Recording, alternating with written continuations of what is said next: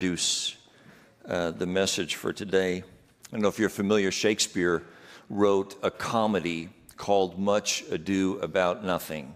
I don't know if you've read it, seen a movie of it. In there is a character named Benedict. Benedict is a kind of curmudgeon of love who sees nothing but trouble in women and vows to die a bachelor.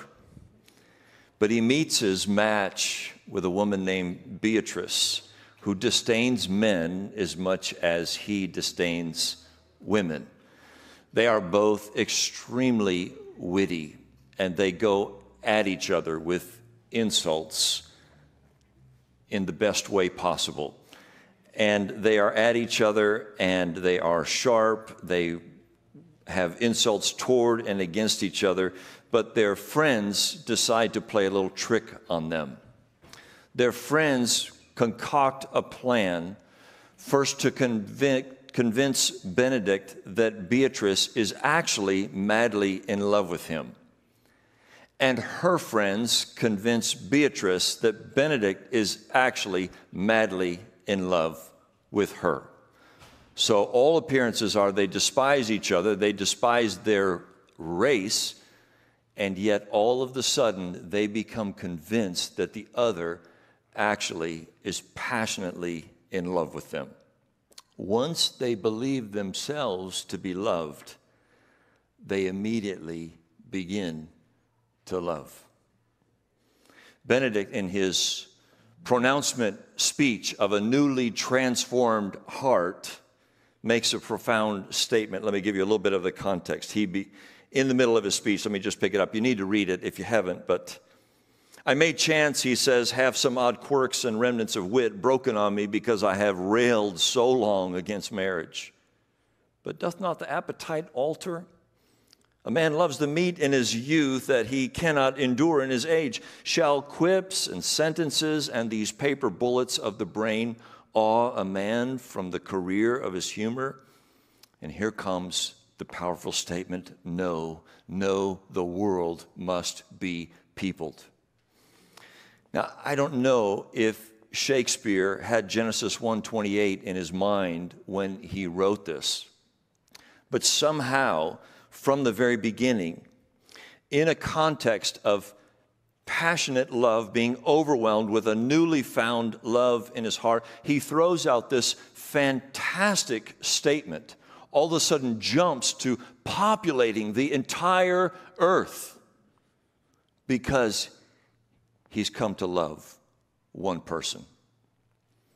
In Genesis 1, in the garden, when God presents the woman to the man, and he says, wow, there she is now, someone suitable, a real helper for me. And then God gives them this commission as he marries them. Go be fruitful and multiply and fill the earth. When God acts in love toward his people, somehow, for some reason, he has the population of the world in his mind. Benedict, when it dawns on him that he's actually in love with Beatrice, what comes out of his mouth, what dawns on him, some fantastic grand scheme about populating the entire world. Well, while I'm on the subject, could I just add Happy Mother's Day? Thank you, ladies, for populating the world. Thank you for doing your small part in populating the earth. It's a day to celebrate you and to honor you and thank you for your very, very important role. Nevertheless, Nehemiah chapter 11 is not about having babies. Nehemiah chapter 11 is about populating a city. Nehemiah chapter 11 is seemingly a very uninteresting chapter. It's quite boring. It is one of those chapters that's filled with a long list of names that half of them none of us can pronounce. It's a little tedious to read through. But I find that sometimes when there are so many details that somehow get past us, do not necessarily grab our attention very well, that what can make it exciting is to back up and see why those details are there and what is the context of those details given to us in Nehemiah chapter 11 and step back and see the broader and grander scheme, the big picture. What's happening in our account through the books of Ezra and Nehemiah, God has brought back a people who, by losing interest in God, have lost everything. They were God's people. They lost interest in who God was and drifted away from him. They forgot about him, did not worship him, did not honor him, and in so doing, lost everything they had. They lost the land. They lost their temple. They lost their homes. They lost their very identity. But by the time we're in Nehemiah chapter 11, God has been at work restoring everything to these people. He's brought them back to their homeland. He's provided a temple for them now to worship in yet again. At this point, the city walls have been rebuilt and their identity is being restored. They are in the process of being recipients of an unusual kind of grace and love from the Lord. And it is all coming back. And when we reach Nehemiah chapter 11, the message is something like this. God has established his holy city, and it is meant to be peopled. It's time to populate the city. Let's read just a couple verses together. If you do have a Bible, and this will be on the screen, I want to jump back to chapter 7 and just read verse 4 together, and then we'll jump ahead to chapter 11 and read the first two verses. So this is Nehemiah 7, verse 4. The city was wide and large, but the people within it were few, and no houses had been built. And now over to chapter 11, first two verses. Now the leaders of the people lived in Jerusalem, and the rest of the people cast lots to bring 1 out of 10 to live in Jerusalem, the holy city, while 9 out of 10 remained in the other towns. And the people blessed all the men who willingly offered to live in Jerusalem. Will you just pray with me? Spirit of God, I ask that you would open wide our hearts, speak through this text, and me, a servant, a spokesman for you this afternoon, fill our hearts with the joy and the purpose of being the people of God, and the joy and the purpose of seeing your city full of people from all nations. Put this in our heart. Grab hold of our souls with it, Lord, to see the glory of it and the joy of it in this seemingly uninteresting chapter. For your glory. Amen. The message is going to be outlined like this. The city is the plan. Second, the city must be peopled. And then we'll have a third point from there. Let's start with God's plan is a city. A city, that's God's plan. A city. Can I just ask you a question? How do you feel about the city? How do you feel about cities? You live kind of in LA. You live in one of the most densely populated areas on the planet. How do you feel about the city? There's a variety of perceptions. Some of us have a very romantic view of the city. The city has a lot to offer. We love the city. I love the city.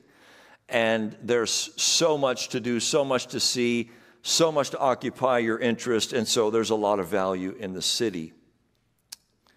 But there's probably a few of you that have a little bit of a disdainful view of the city as well. Cities have much good to offer, which attracts people, but cities can also be filled with trouble. And that often makes people want to leave them.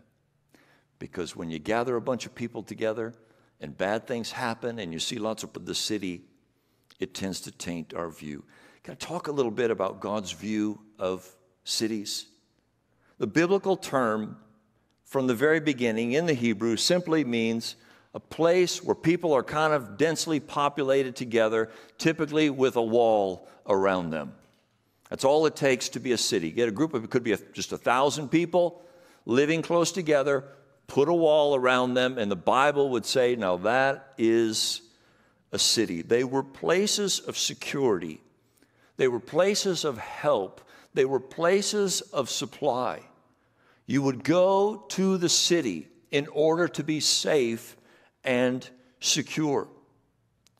They were places where people would become civilized. That word civilized means cityfied. Like you come together and you learn how to be civil with one another. You learn how to live in close proximity with other people. You get civilized because we're close now. We have to live together, and so we have to learn how to make that work and how that needs to function well. And so in the city, all kinds of good advances and improvements come about for the well-being of society. Justice, services, art, education, etc. Good things can and often do happen when people live closely together. Problems get solved. People think about the problems that are happening because we're together, and they solve problems and they advance things, and much good takes place. But of course, putting a lot of sinners together in a densely populated area and putting a wall around them can create lots of trouble as well. Crime. What did you think of when I said, what do you think about cities? Did crime, was that the first thing that came into your mind? Certainly, when you get a lot of people together, what's wrong with people can get amplified and can get multiplied. The Bible actually deals with two kinds of cities. But St. Augustine wrote a book called City of God. And in that book, he grabs these two biblical concepts, naming one the city of man and the other the city of God. In other words, there's two kinds of cities. In God's view, there's two kinds of cities. And the difference between the two has all to do ultimately with who is ruling the city and what is in the hearts of its citizens as far as the allegiance to that ruler. And when you start at the beginning of Genesis and you get to Genesis chapter 11, you're introduced to one of the earliest cities, Babel. It becomes Babylon. This is the quintessential city of man. In Genesis chapter 11, people gathered together, densely populated, came together and says, let us build a tower so that we might make a name for ourselves. There you have it. There's the underlying statement of the city of man. We are doing this for ourselves. We are doing it to make a name for ourselves. And therein you have the foundation of what plays out throughout all of history to this very day of the city of man. In contrast to that, God raises up his people and establishes a city called Jerusalem, referred to as the city of God. In the text that we read, the holy city, a city set apart for God. The difference is in who's governing the city and what's in the heart of the people. Now, I don't know if you realize this or piece this together, but God's plan, God's redemptive plan, the overall plan is for a city. That's where it's going. He's got an entire redemptive plan leading up to a city, a place densely populated that is secure, full of provision and protection, where each of its residents can thrive and enjoy life. His city exists where his people live gladly under his reign. That could describe the city of God. The vision was spoken of when referring to Abraham in the book of Hebrews. He was one man, and with his family, God had set out on a journey to go and look for a place. Now, here's how the writer of Hebrews in chapter 11, verses 8 through 10, tells this part of the story. By faith, Abraham obeyed when he was called to go out to a place that he was to receive as an inheritance. He went out, not knowing where he was going. By faith, he went to live in the land of promise, as in a foreign land, living in tents with Isaac and Jacob, heirs with him of the same promise. For he was looking forward to the city that has foundations, whose designer and builder is God. Now you have a description of the city of God. He's looking for a city, a densely populated place, securely put together, that God himself has laid the foundations for and is himself the ruler of, the governor of. And all of God's redemptive work culminates in Revelation 21 about this final and ultimate city, the New Jerusalem, coming down out of heaven from God, prepared as a bride adorned for her husband. And I heard a loud voice from the throne saying, "Behold, the dwelling place of God is with man. He will dwell with them, and they will be his people, and God himself will be with them as their God." There it is, the ultimate end game of what all God's Spirit is at work doing in your life, in my life, throughout the planet, throughout humanity, is leading up to that grand new Jerusalem, a city that comes down, a place where God and man dwell together in God's presence. It's a city. The Bible starts in a garden and ends in a city. The chapter in Revelation goes on to describe what life is like in this city. No more tears, no more sorrow. Talks about all the glories of the city. And in particular, in Revelation 7:9, a great multitude that no one could number, from every nation, from all tribes and peoples and languages, standing before the throne. Okay? A city with a population you cannot count. It's so big. There are so many people. And who is there? Oh, people from every walk of life, every nation, every tribe, every ethnic group on the planet. Every language is represented there. There's someone from everyone around this throne living in this ultimate city. That's the plan. The plan is a city like that. Well, the second point is that God's city must be peopled. The city must be peopled. That's what's happening. That's what's going on. And that's what Nehemiah chapter 11 is about populating the city of God. Now, Jerusalem is just a shadow of what God plans for the future, but an important shadow, an important display of what God is doing at that point in history. A city that was wide and large, but the people within it were few, as we read back in chapter 7. God's vision for the city was at this point missing the most important part. People. Lots of people. That's God's vision. And so he establishes this city. He orchestrates all of history, including the king of Persia. And the city gets rebuilt, and the people move down, and they're living around. And now we have a city, but we don't have the people. And it's time to people the city. The real glory of the city was not in its building or its walls, but the real glory of the city of God is in the hearts of its residents, its citizens, its people, who are there gladly living under the reign of the Lord. There because they love the Lord. There because they belong to the people of God. And their allegiance is to the Lord. People who long for and love being in God's presence and living under his care and under his authority, these make up the city of God. Now, in the story, way back when they forsook this, the city ended up in ruins. So it was when the people's hearts drifted away from the Lord, the city ended up in ruins. The temple was ransacked and destroyed. Okay, so clearly, God's priority was not the buildings or the walls. He has vision for a city with people in it. People who love the holy city. That's the vision.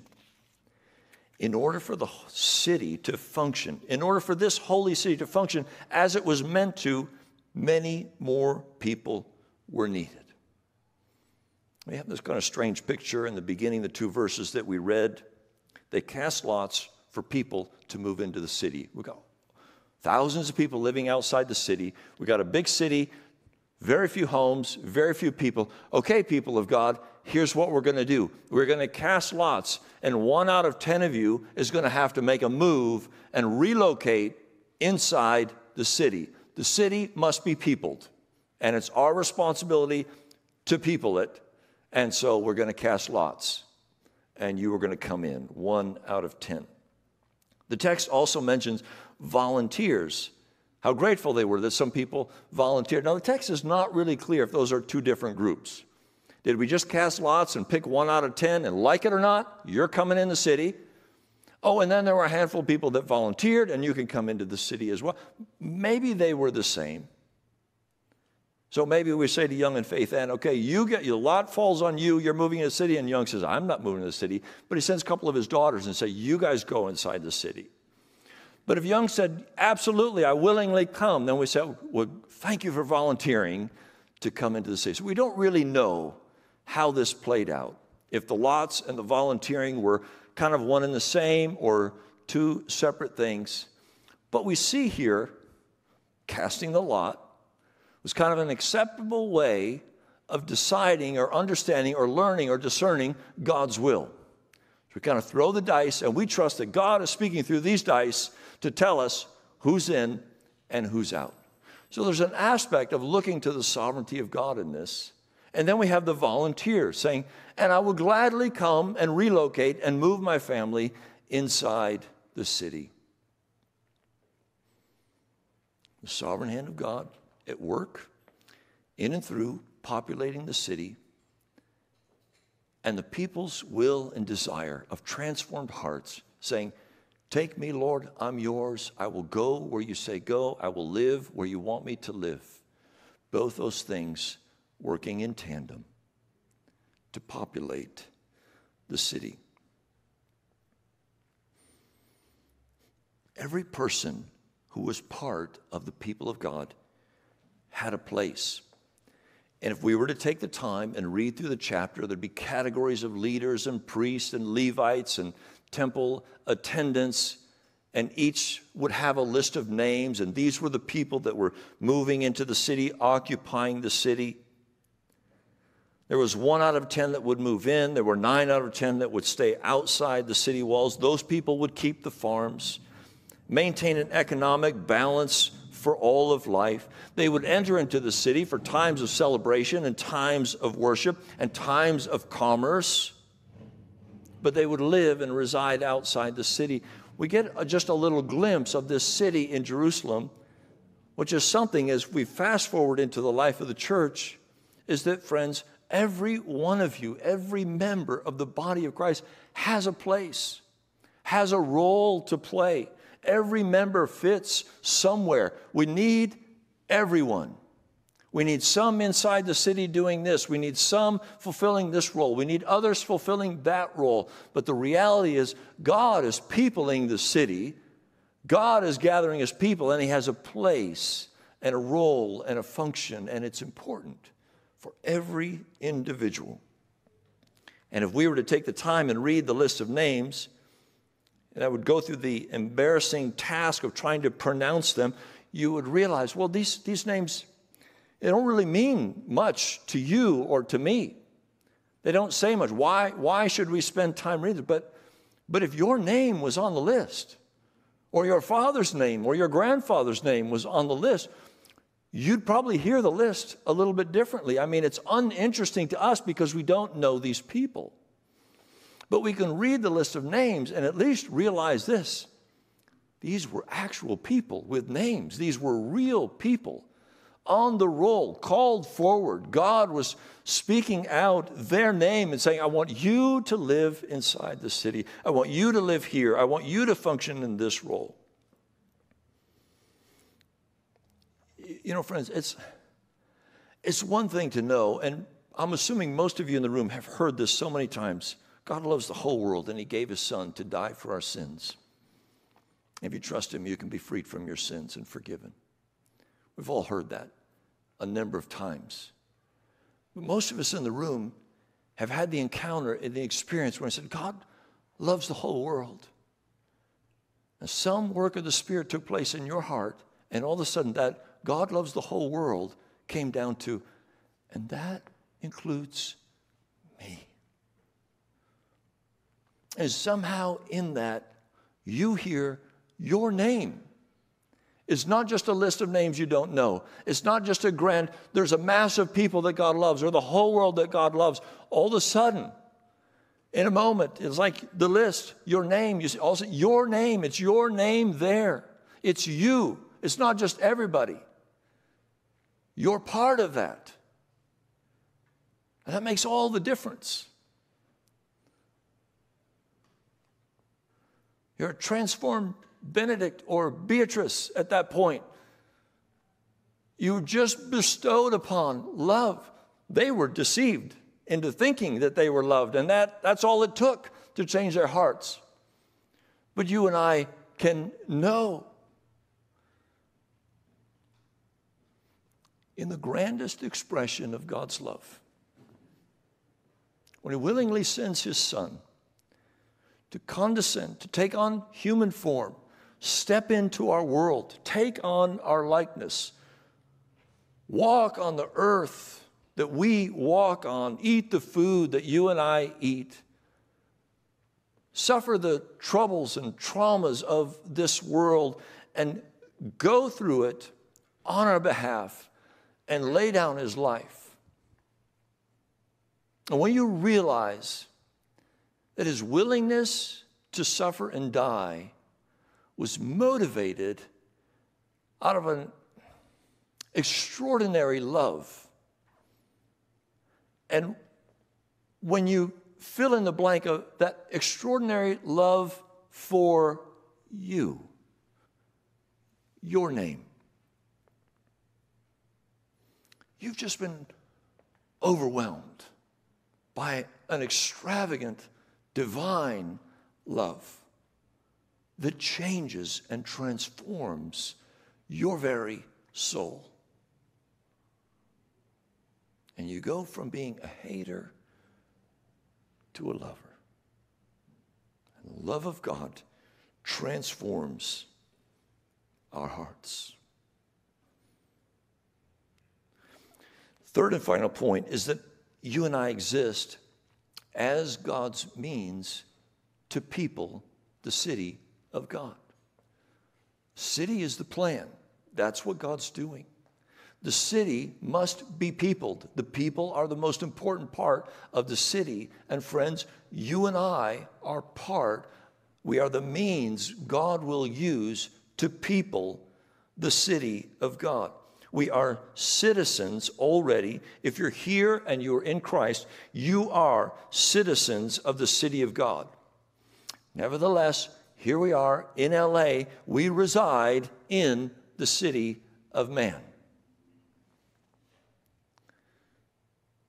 Apostolic teaching, James, Peter, when they address the churches, they refer to us, the church, as the dispersion, sometimes the exiles, the strangers, the resident aliens.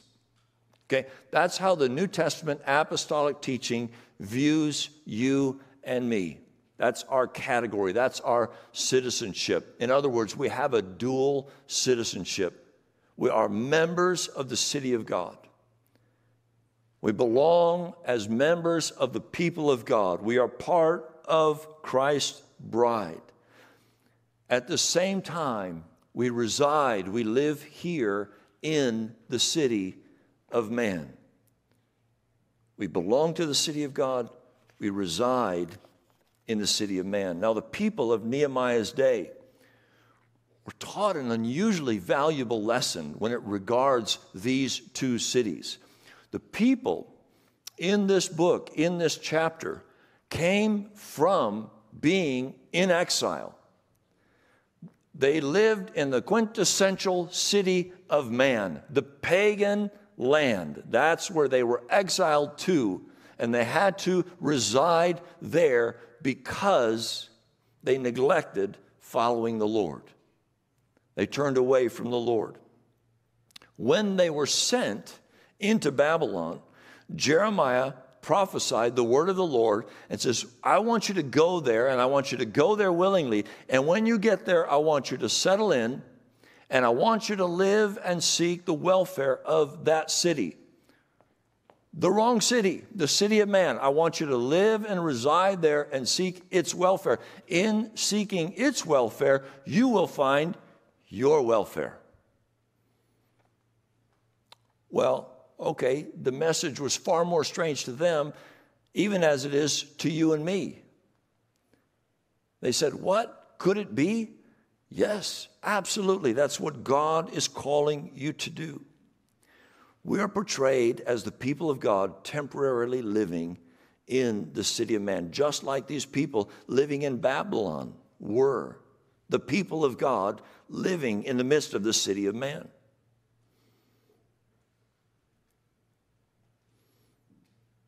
Not only did they experience the difference between the two cities, they could begin to see God's purpose for them as the people of God. Whether living in Babylon or now living in Jerusalem, their purpose was to live as the people of God, and for their lives together as the people of God would be a witness to the people, not the people of God. That the nations around would see, that the residents of Babylon would see what it means to be the people of God. God's purpose is that through our identity as the people of God, we demonstrate to the world what a society can be like under God's lordship. That's what we're doing here. That's what we belong to. That's our purpose.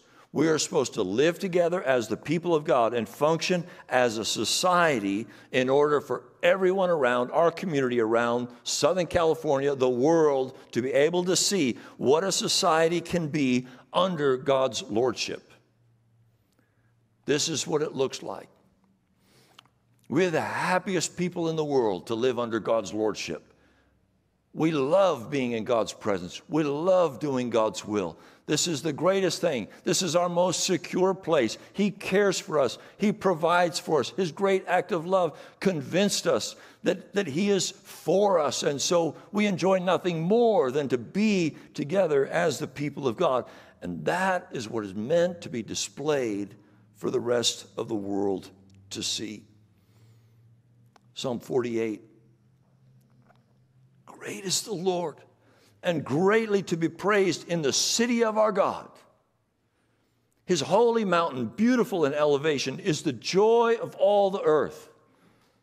The joy of all the earth, okay? What we celebrate together as a local church, as the people of God, what we have is the joy of all the earth. And you and I are meant to be together and live that out and express that and communicate that and proclaim that. The love of God that we have in Christ Jesus, that is the joy of all the earth. Mount Zion in the far north, the city of the great King. Within her citadels, God has made Himself known as a fortress. Okay, in conclusion, how do you feel about cities now?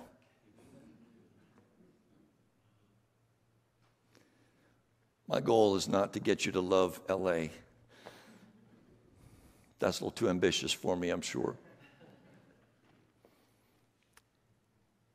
I'm not convinced that loving Los Angeles or loving Pasadena is the key to you and I being effective in what God has called us to. I think the key is how much you and I love being residents of the city of God. If we're trying to figure out and learn, how to do what we're called to do in order to be the witness that God wants us to be, I think the key is not to fixate on a town, a city, a location, a county, an area,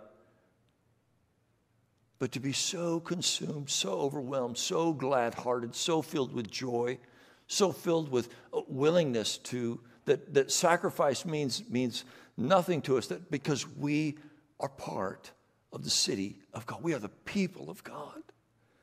We live under his reign, under his rule, under his protection, under his care, under his love.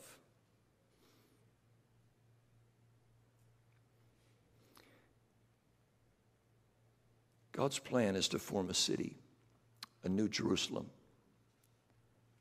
The building is already underway here in this room with you and with me. We're somewhere in the process of God moving us, gathering us, forming us, putting a wall around us, making us secure, and moving us towards that great city. And the city is large, and there's lots of room. There's so much room for so many people. Because when it's all said and done, if the Bible tells us you can't count how many people are there, that's got to mean something. The Bible has some very large numbers in it. But when the Bible runs out of vocabulary, runs out of zeros, and starts saying, look, okay, there are just so many there we can't even count. I think the message we're supposed to get is that there's lots of room in the city of God. And you and I get to have a part in peopling it, in adding to it. We live surrounded by potential residents of that city. People in your neighborhoods, in your workplaces, people that you rub shoulders with. You're all potential citizens of that new Jerusalem. And you don't really know who they are. But you're not supposed to necessarily know who they are. You're supposed to assume that everybody needs to hear about that new city and about the joy of what it means to be the people of God and how wonderful and glorious it is to be in the city of God. James Montgomery Boyce wrote a wonderful book called Two Cities, Two Loves, sort of a modern-day version of Augustine's City of God. And early in the book, he says what Christians need to do above all is to be Christians. That is, to be God's people in the midst of this world's culture. If you have a full, clear, biblical understanding of what it means to follow Christ, then you've got it. What are we supposed to do in this culture? Are we supposed to fight culture wars? Let's just start here. Listen.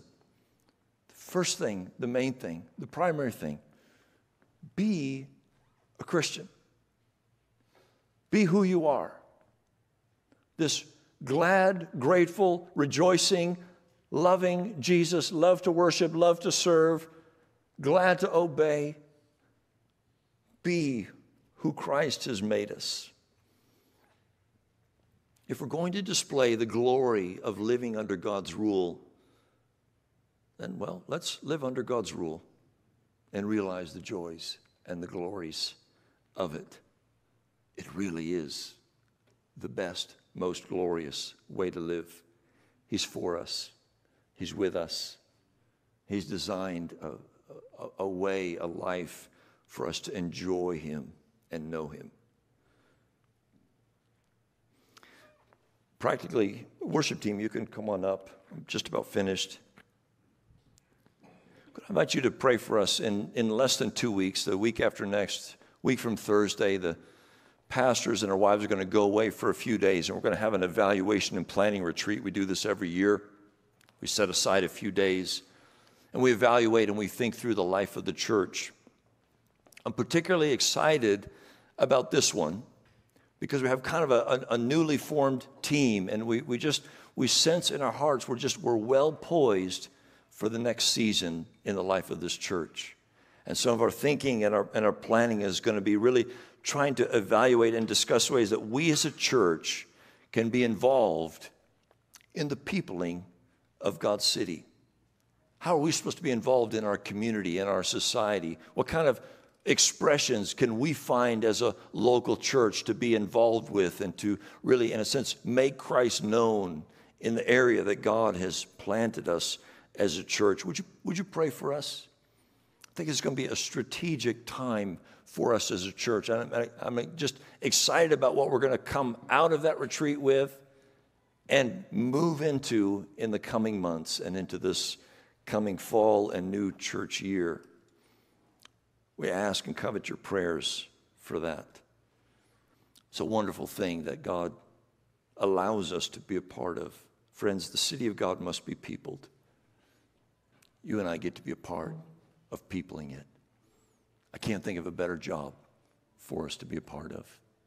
I can't think of something more rewarding, more wonderful, more glorious than to be involved and work together to see people come to know this extraordinary love and grace of the Father in Christ. Let's stand together. Father, fill our hearts with this reality, I would say burden, but more so joy. The joy of what you're doing. Fill our hearts with the vision of where you're taking things and what you're doing so that we don't get discouraged by seeing setbacks in the present day, but know, Lord, how faithful you are in what you're doing. So give us that faith of Abraham. We don't know all the details, but we're looking for that city whose maker and builder is God. Use us for your glory in Jesus' name. Amen.